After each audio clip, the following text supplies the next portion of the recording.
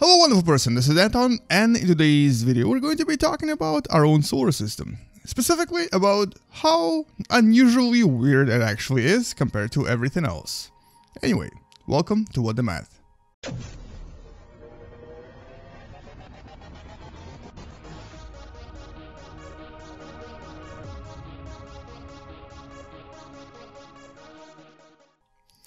So this unusual research comes from my hometown of Montreal, and it's actually from University of Montreal, where the scientists decided to take a look at something we normally don't consider. They took a look at our own solar system and decided to compare it to a variety of star systems that we've discovered using Kepler telescope and using the knowledge of exoplanets around those other stars within about 4,000 light years of us. So here's, for example, Kepler 11 with its unusual but somewhat similar planets that we've discovered, I believe, in 2011, and this was at a distance of about 1,700 light years. As you can see, there's quite a lot of planets here. And here's another Kepler system, Kepler 186, discovered in 2014. So we've actually been able to find quite a lot of these systems with quite a lot of planets. But here is what makes this study very interesting. Apparently, a lot of these systems have very, very different planetary positions and also planets themselves compared to the Sun, compared to our own solar system. In other words, if I were to take any of the Kepler systems and place them in our own solar system, and we can actually just do this for fun right now, by basically kind of positioning them right in the middle of our solar system, you'll realize there is actually an unusual pattern here. Maybe it's not very visible right now, but the idea I'm trying to make here is that a lot of these stars, oh wow, I totally destroyed our own solar system.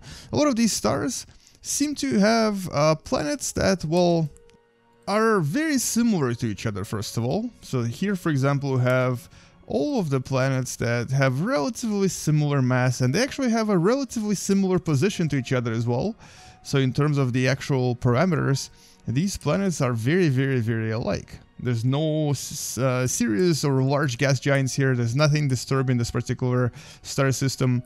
Here's the infamous Kepler 186 with its 5 planets, and they also have very, very similar structure and also similar mass. And here's Kepler 11 with its star and its planets, with only one planet being slightly more massive and slightly larger, but nothing compared to what we have in our own solar system. So here the masses of this planet is 8 masses of Earth, the mass of this planet is 2 masses of Earth, and the actual distance between them is not very large either. As a matter of fact, Earth would be somewhere right here. This is where Venus would be. And so a lot of these planets are inside the inner, or very, very inner star system here. And this pattern seems to repeat quite a lot in other star systems.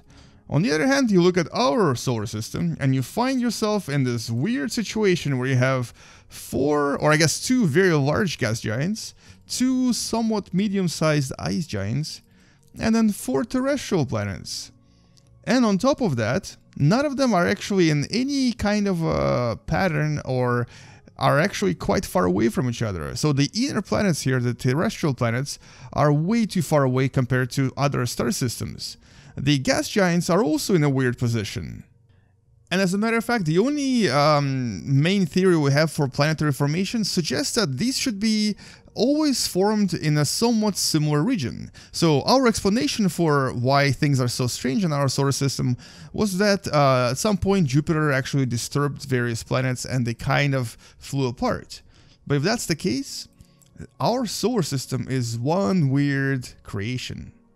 When the scientists in this study actually ran statistical simulations, they discovered that usually a small planet, like for example Mercury right here, would usually have other small planets around them. So there should be like more planets right here inside the Mercury orbit and outside of Mercury orbit. We have nothing here. Either our sun swallowed them, or we never had them. Or maybe something else happened. Maybe some of them actually collided with other planets, and this is why our planet Earth got its moon. And also similarly, usually in those other systems, planets like Jupiter have really large neighbors very close to them. So as a matter of fact, there should be more gas giants close to Jupiter, even in between Jupiter and Saturn, and between Jupiter and Mars. But we have nothing. We did have a hypothesis that there was another gas giant that was kicked out by Jupiter, but that was just one, and still it doesn't really explain why there is so much emptiness in our own solar system. Neptune and Uranus are totally unexplainable at this point, because they really don't make sense either.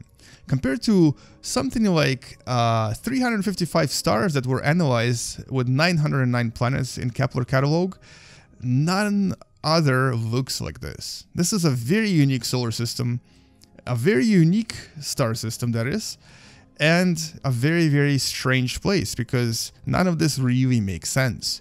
At least in the perspective of an astronomer that tries to study planetary creation and planetary evolution. So all of this takes us to, I guess, Jupiter, and its possible influence it may have had on the creation of our whole solar system, and also on how very large gas giants may actually completely change the star system.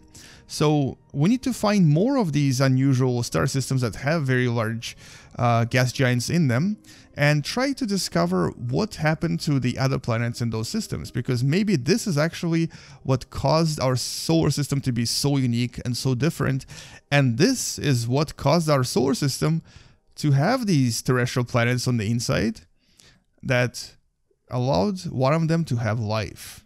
So for all we know, Jupiter may have actually been directly responsible for creating life on Earth. Or I guess somewhat indirectly, but also possibly directly. So in that sense, we need to definitely study these planets more, and we need to find out more exoplanets and more star systems out there to try to expand our catalog and understand how all of this came to be.